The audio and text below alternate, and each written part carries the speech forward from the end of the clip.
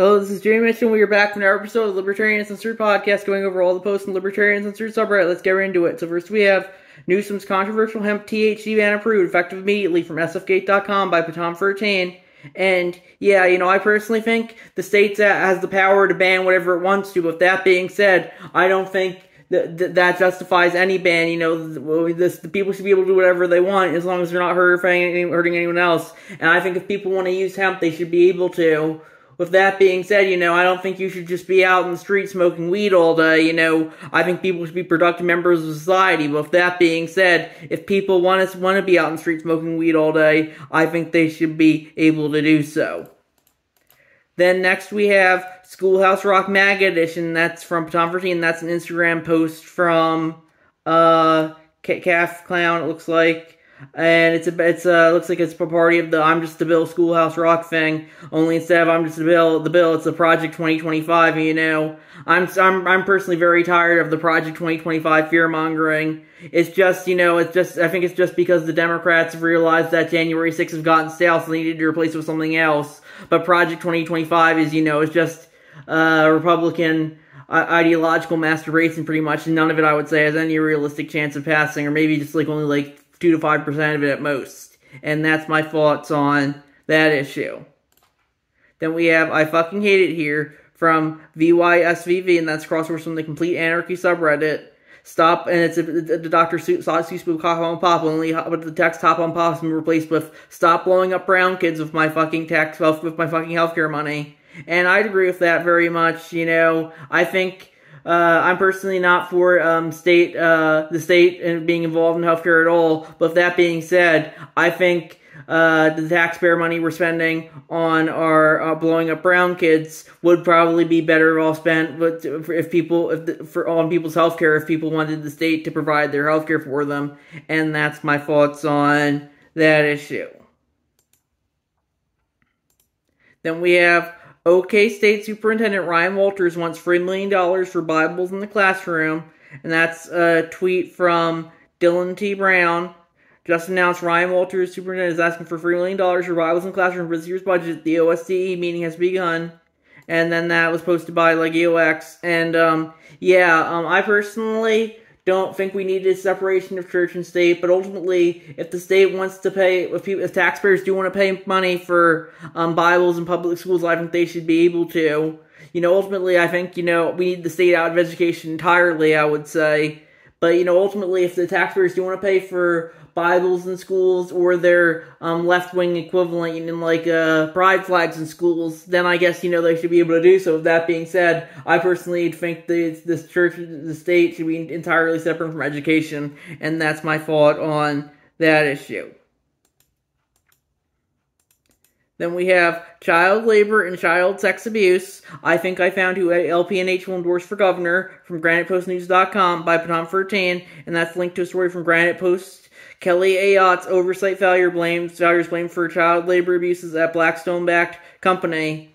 And yeah, I personally don't care for hers that much since he's a Republican, but this is just because they're only going after her because she has an R next to her name. When they have a D next to their name, they never go after them unless they deem them unless they descend enough from the official DNC narrative, like P. Diddy or Eric Adams, then they go after them. So it just goes to show you that they only go after those who are deemed to be in dissent enough, rather than going after them because they are guilty. And that's my thoughts on that issue. Then we have Moldovan man stands up to Russian soldiers' harassment in his own country from VYSVV, and that's a crosspost from the Public Figure Out Freakout subreddit. Russian soldiers harassing Moldovan man for recording a checkpoint in Transnistria. And yeah, I personally don't think, soldiers should be harassing anyone, but the thing with the military is just like the police, they have the force of the state on their side to do whatever they want, and sadly that's the world we live in currently, and that's my thoughts there.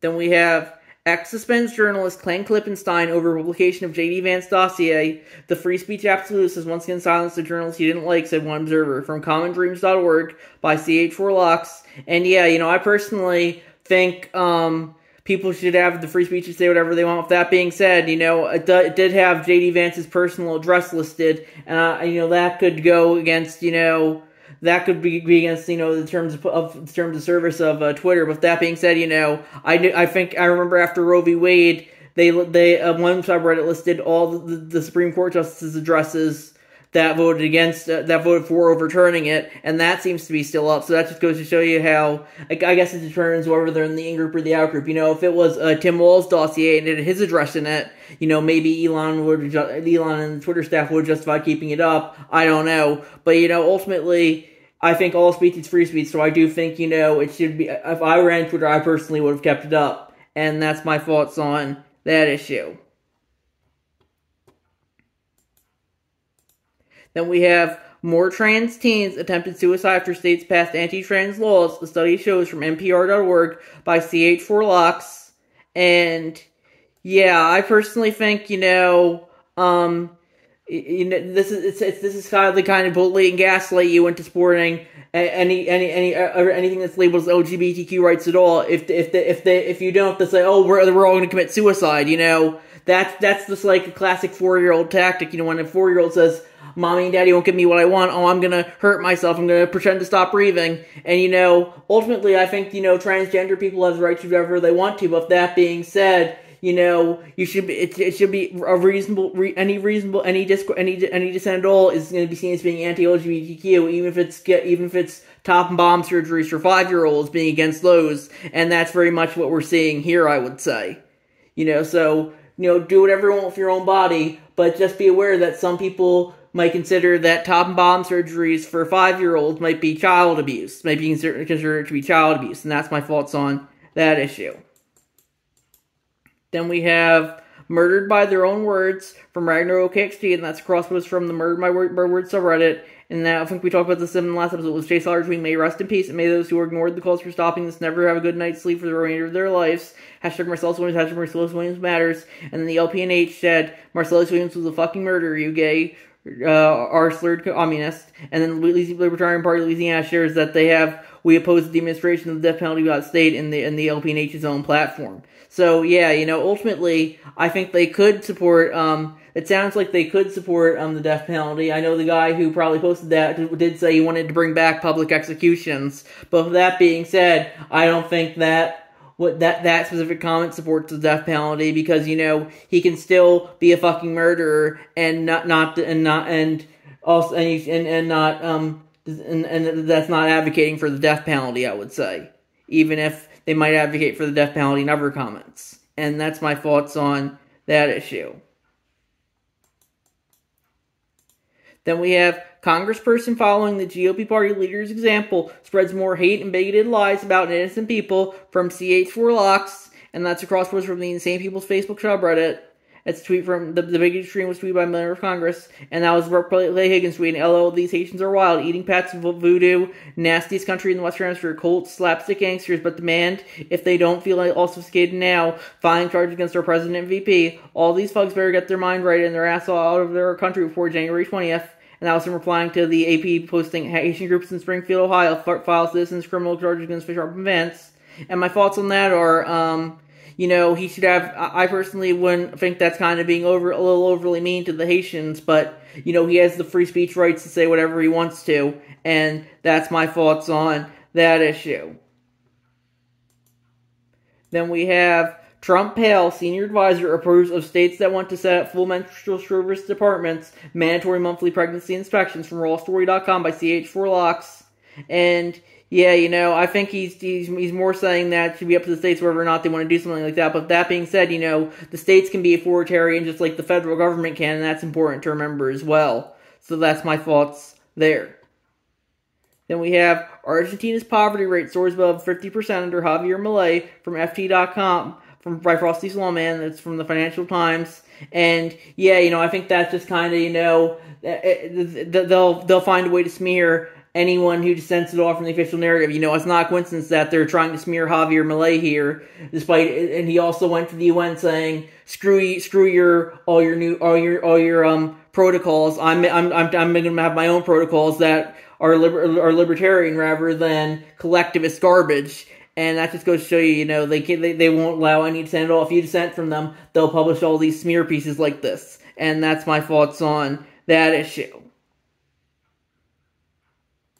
Then we have letter protecting immigrants in rural North Carolina from CH4Locks, and that's crosswords from the Anti-Fascist Reddit subreddit, Anti-Fascist letter protecting immigrants in rural North Carolina. It says, immigrants. One of my favorite film series as a kid was Indiana Jones, so I learned how to deal with Nazis. Republicans are doing to immigrants what the Nazis did to the Jews, blaming them for the middle class's insecurities and failures to launch, dehumanizing them with lies and salacious stories, coveting their possessions like business and real estate, menacing deportations, and proposing arrest registering them with serial numbers. Let's not forget the Holocaust was not Plan A. Plan A was mass deportations. The Holocaust was the final solution. Immigrants, both documented and undocumented, are major neck gains for America. Immigration is one of America's greatest strengths. If anyone in my community comes after immigrants, they have to come for me first. And yeah, I do agree that a lot of people on the right are being overly mean to immigrants, but a lot of people on the left are overly mean to white people and males and heterosexual people. So, ultimately, be mean to whoever you want to, but don't pretend to have the moral high ground when you bully people who dissent just as hard. And that's my thoughts on that issue.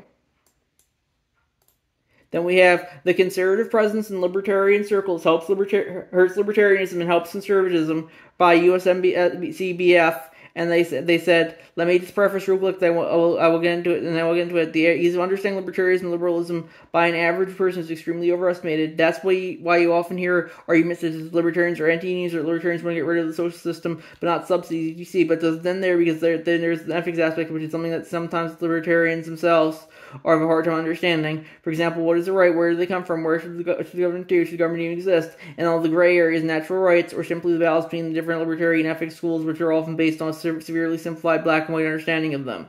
And they go on for a few more paragraphs, and yeah. But, ultimately, I think people should be able to say whatever they want, and if conservatives want to cozy up libertarians, or liberals want to cozy up libertarians, I think they should be able to. With that being said, I personally don't think conservatism or modern liberalism are that libertarian, and that's my thoughts on that issue. I think both of those are inherently collectivist garbage, and we need to get rid of all this forced collectivism if we are truly to thrive as a species, I would say. And that's my thoughts there.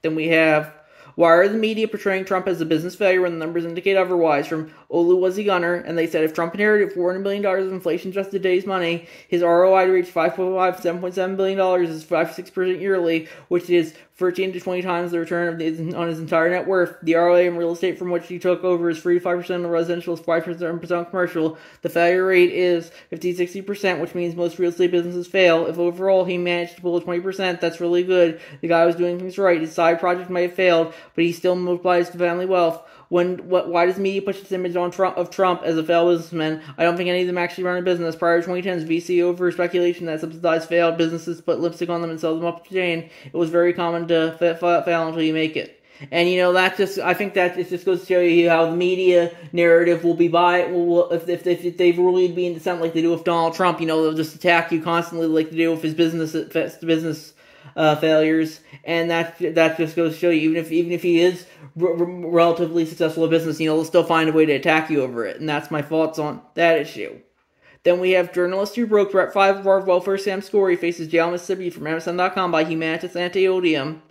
And yeah, ultimately I think it's because they don't want to reveal their source, but ultimately, I think if people don't feel it, shouldn't be forced to reveal their sources if they don't want to. And that's my thoughts on that issue.